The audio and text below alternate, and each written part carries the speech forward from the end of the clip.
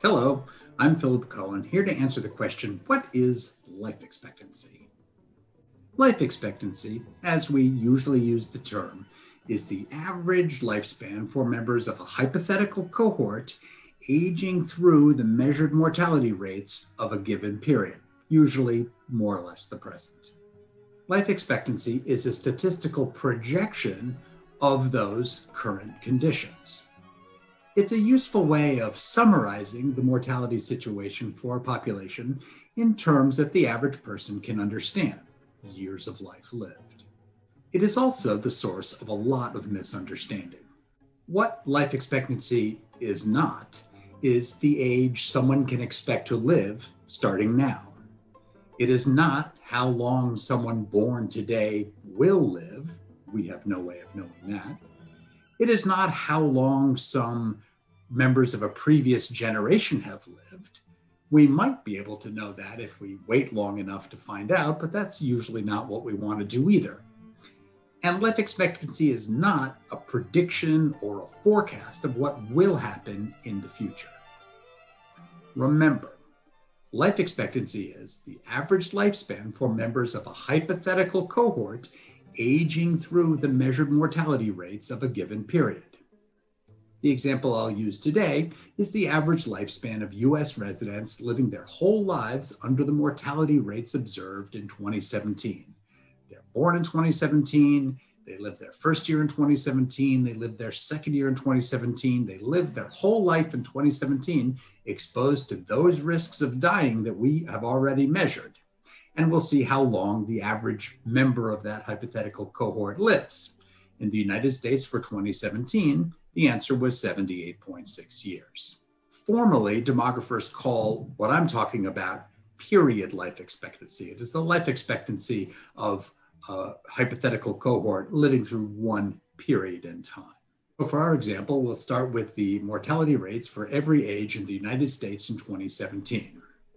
I've converted the death rates to a log scale here so we can see the fine differences at very low rates of mortality, which we have at young ages. You can see that age 0 is the most dangerous year in the early part of life, when a little more than 0.5% of American babies died in their first year of life in the year 2017.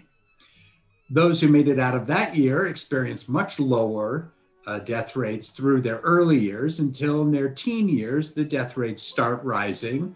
People experience accidents, violence, and so on. And then later in life, other kinds of diseases of old age start to come into play, like diabetes and hypertension and cancers and heart disease, until by the older ages, the death rate has risen and risen and risen until finally, at the very end, everybody will be dead.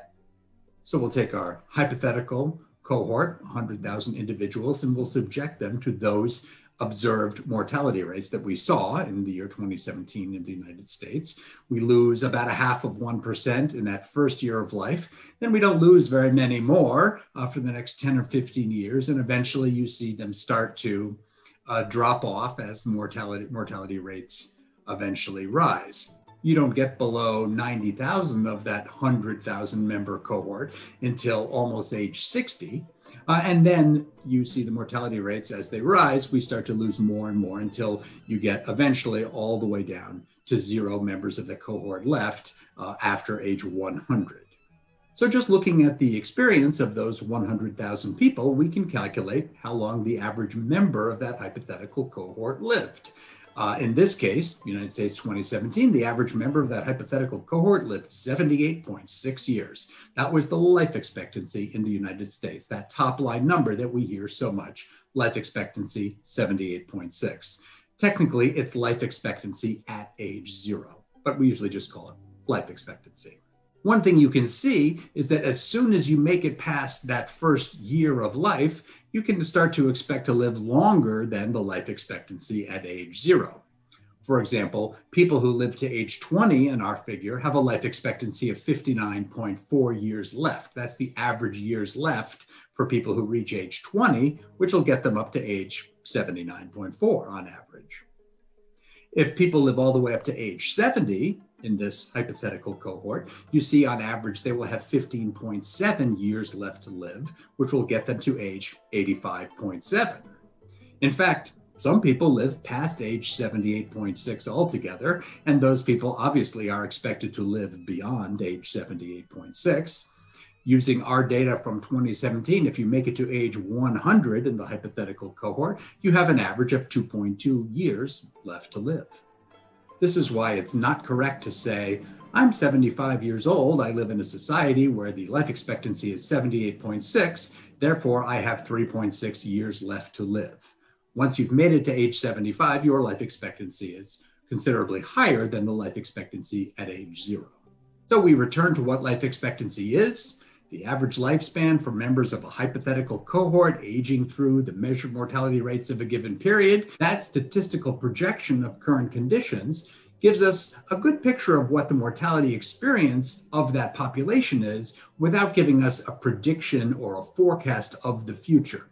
It's just a way of summarizing the mortality situation for that population in terms the average person can understand, years of life lived. Now, if you want to know the actual life expectancy in the United States today, I always recommend checking the National Center for Health Statistics page, and I've provided the information there.